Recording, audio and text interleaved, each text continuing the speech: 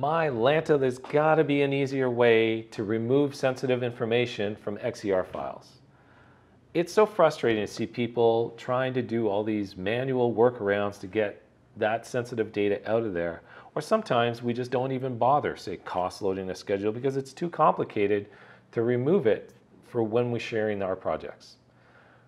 I want to show you an easy solution that solves some of these problems. I'm going to show you the easiest and fastest way that I've found anyways to remove information from XER files that you want to send to other companies, contractors, owners, claims consultants, whoever, okay? So let me start here by showing you this project. This is the project we're going to work with.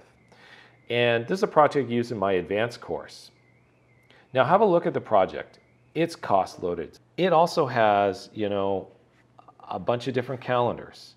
It has got notebook topics on some activities. It's even got user-defined fields. Now let's say some of this is information that I don't want to share with whoever I'm sending the XER file to. Well, I don't need to create a new copy of that project in P6 and then try to delete stuff and then export it. I'm going to show you the easy way to do it. So I've already taken the project and exported it here to my desktop. So here's the project in XER file format. I want to talk about a tool that's going to help us do this really quick. It's called ScheduleCleaner. So let's show you how ScheduleCleaner works. Okay, let's add the file here in ScheduleCleaner. Here it is. I'm going to open it up.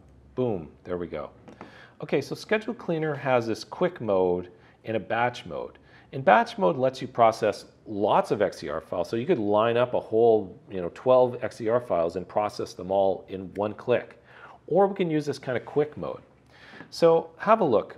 One of the things we're going to do is we're going to have it keep the original XER file intact, but create a new one that's cleaned. And it's going to have this file name with a -clean suffix on it. So that's how we know that's the one we're going to send. Now let's have a look at some of the things we can do here. What are we going to do? We can say clear all units, remove all man hours, clear all resource rates, clear all costs in general, pricing. We can even clear that pesky POBS data problem.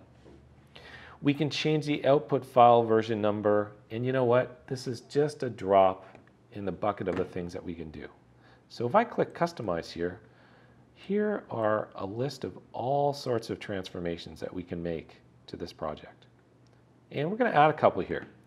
So let's say I want to remove all references to any activity codes.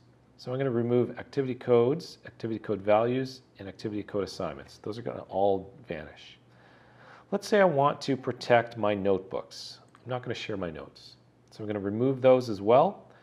And let's go down to the bottom here and let's remove any user-defined fields and user-defined field values.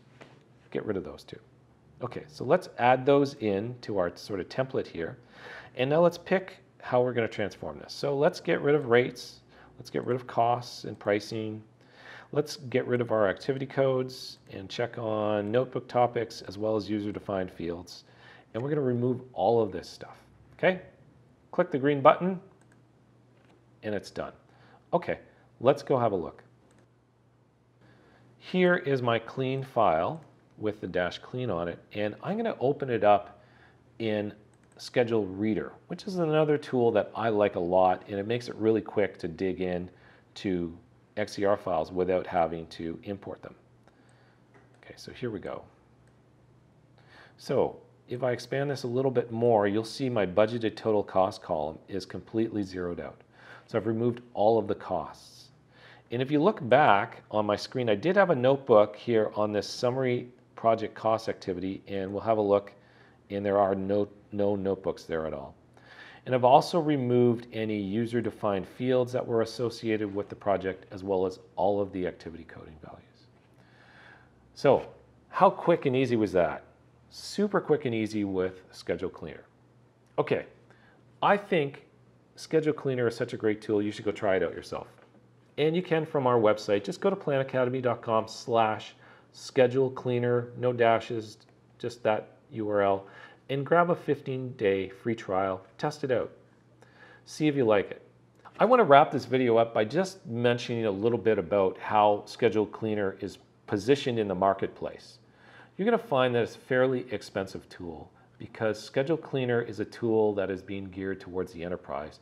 They really want companies to adopt this tool, and if you are in a company that adopts this tool, you can see how the value is exponential. There's great value in this tool, and I've only shown you a little bit about what it can do. So don't balk too much at the price, but if you work in an organization, see if you can convince your boss to get a copy. Anyways, I'm Michael. I hope you got some value out of this video. Happy planning. See you soon.